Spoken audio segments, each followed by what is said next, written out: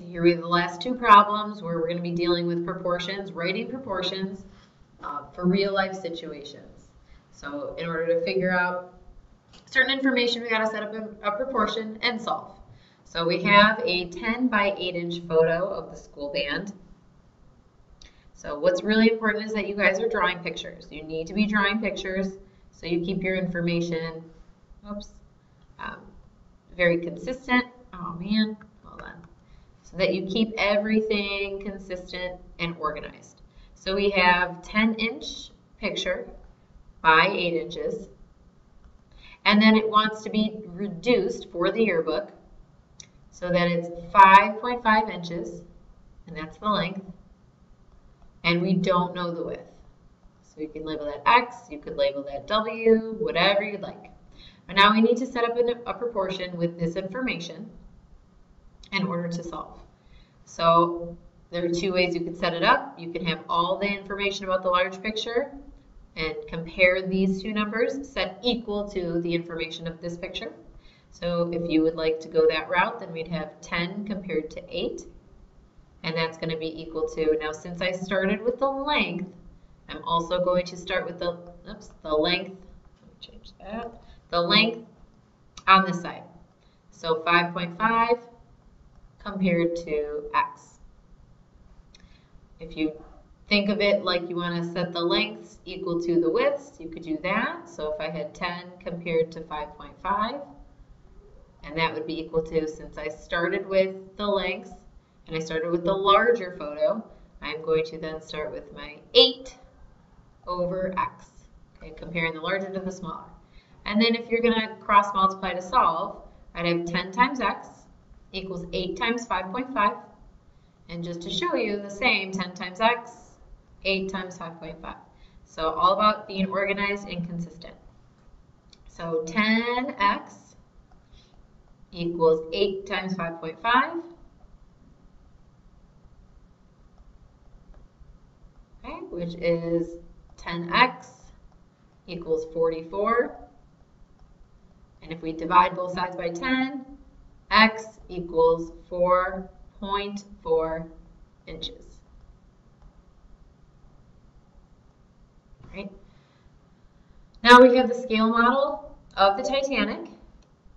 We have its length and its width. And then we have the Titanic itself. And it was 882.75 feet long. And how wide was it? So we have the Titanic. And I'm not going to draw out the Titanic.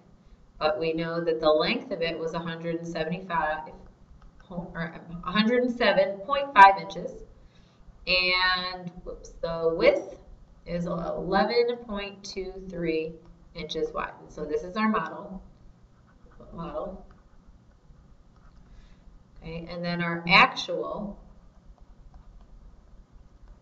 is going to be much larger.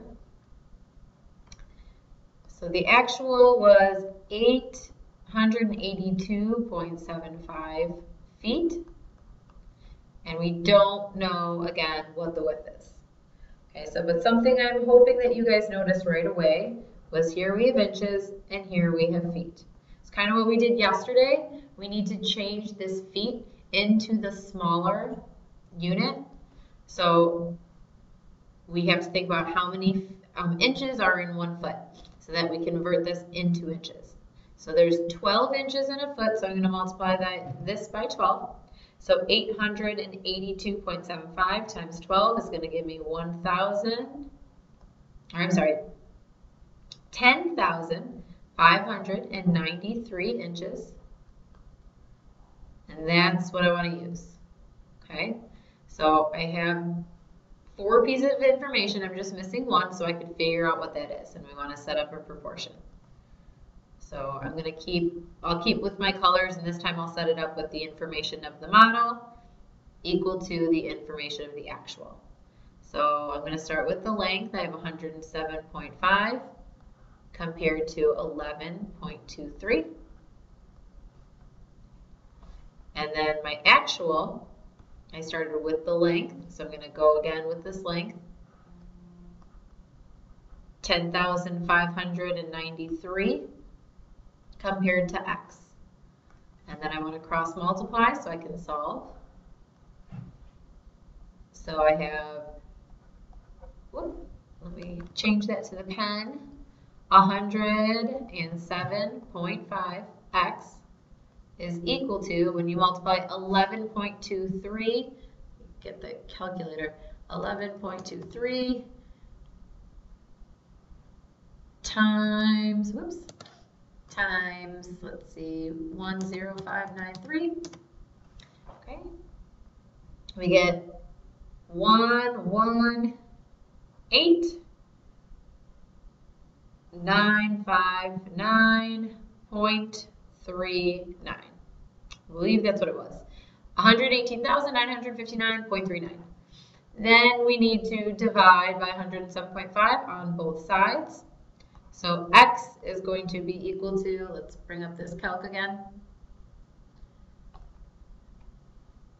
We're going to divide by, and hopefully you guys can see this, it's my first time trying it, 107.5. So we get 1,106.6 inches. All right.